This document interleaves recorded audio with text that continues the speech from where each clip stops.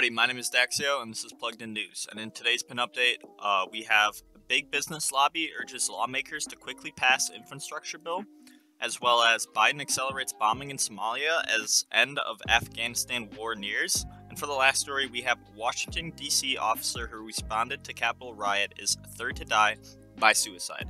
Let's get right into that. Alright, and for the first story today, this comes from Breitbart News by John Binder, and it is Big Business Lobby urges lawmakers to quickly pass infrastructure bill. And it goes on to read, the Big Business Lobby is urging lawmakers to quickly pass the so-called infrastructure bill crafted by a group of Senate Democrat and Republicans that was officially unveiled on Sunday evening. In a campaign, the Chamber of Commerce, representing corporate interests, is urging members of Congress to enact infrastructure legislation now ahead of the August recess. We are taking nothing for granted, and we're continuing to work with every senator to guarantee growing support through the process to get this to the final passage vote, Chamber of Commerce Executive Ed Mortimer told The Hill. The Infrastructure Investment and Jobs Act presents a significant opportunity to modernize our nation's physical infrastructure and reach the full productive potential of the U.S. economy, the group said in a statement. This legislation also contains important policies to unlock private capital, encourage public-private partnerships, improve the permitting process to ensure our nation's infrastructure is sustainable and resilient. And importantly, the bill contains provisions to make certain the benefits of infrastructure modernization reach rural and traditionally undeserved communities across the country. As Breitbart News has detailed, this bill would, among other things, allow federal agencies to bypass Buy American rules, define gender identity as a protected class of citizens, and these are all in quotations, provide no funding for a border wall at the U.S.-Mexico border, impose state-mandated carbon reduction programs, use racial quotas to expand broadband across the U.S., fund processing centers to quickly move migrants into the U.S. Big Business Lobby is hoping the bill is tied to a filibuster-proof reconciliation package that would give amnesty to millions of illegal aliens, a boon for corporate interests who have long sought to inflate the U.S. labor market, drive down price of labor, and grow the number of consumers in the country to boost profit margins. All right, and one of the things that Breitbart said this bill would detail, and I knew this, I said this yesterday, that this bill would contain a bunch of bullcrap that we don't need that doesn't have anything to do with infrastructure, use racial quotas to expand broadband across the U.S. And I read a little bit into this, and basically it means that communities or areas that have more minorities or racial ethnicities will be presented with, I think, 25% of the total broadband thing. That's like the only thing in there that has anything to do with race, and it's just for racial minorities, and it doesn't expand anywhere else. So I don't know what that's about. I think it's more of an economic problem than a racial problem, but anyways.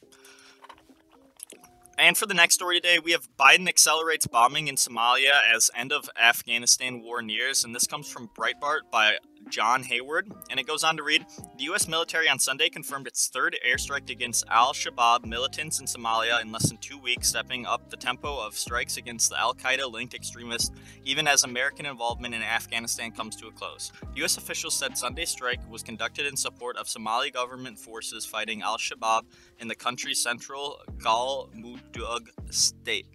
The U.S. launched airstrikes in the same region July 20th and 23rd, marking the first airstrikes in Somalia during the Biden administration. This is another major blow to al-Shabaab's means to wage war against the Somali people. The airstrikes destroyed a large al-Shabaab firing position, engaging the NAB and SNA forces as they approached, the Somali Ministry of Information said.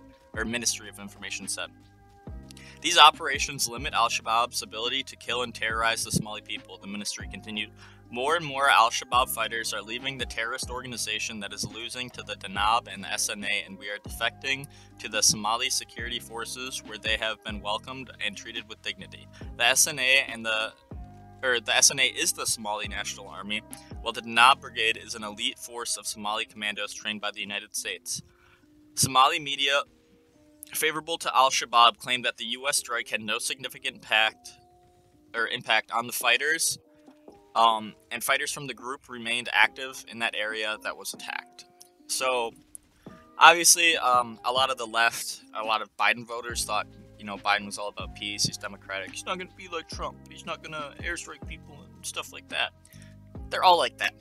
Biden is airstriking Somalia, or bombing Somalia, so yeah, that's how it goes. Let's get into another war, I guess. Alright, and for the last story today, this comes from Fox News by Louis Cassiano. It is Washington, D.C. officer who responded to Capitol riot is third to die by suicide. And it goes on to read, a third police officer who responded to the January 6th riot at the U.S. Capitol has died by suicide 7 months after the deadly attack, authorities said Monday. Gunther Hashida was found dead inside his home on July 29th, the Washington, D.C. Metropolitan Police Department said. It was unclear how he killed himself or if his response to the Capitol contributed to his death. We are grieving as a department, as our thoughts and prayers are with Officer Hashida's family and friends, the MPD said. Hashida has been with the department since 2003 and was assigned to the emergency response team within the Special Operations Division. In a GoFundMe account set up by his family, Hashida was described as devoted and loving husband and father. It is said he left behind a wife and 3 children. Hashida's death is the third known suicide of a police officer who responded to the Capitol during the attack in which supporters of then-President Trump stormed the building in an effort to overturn the election of President Biden. MPD Officer Jeffrey Smith and Capitol Police Officer Howard Linebengood also ended their own lives after responding to the Capitol. Linebengood's family said the trauma inflicted by the riot prompted him to take his own life. A total of 5 people died shortly or after the riot, including Capitol Police Officer Brian Sicknick, who suffered 2 strokes and died of natural causes the day after he confronted rioters. A medical examiner's report showed that Sicknick was sprayed with a chemical substance around 2:20 p.m. on January 6 and collapsed at the Capitol around 10 p.m. that evening.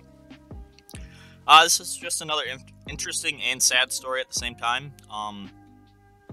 This is the third officer who has committed suicide. I believe one of the previous officers committed suicide while driving down the highway as well. So, we'll see as this story continues. Yeah. Anyways, thank you guys so much for watching today's video. If you did enjoy, drop a like, drop a sub down below, and drop a comment. Let me know how I'm doing. Let me know what I can do to improve. And don't forget to stay plugged in. Peace out, boys.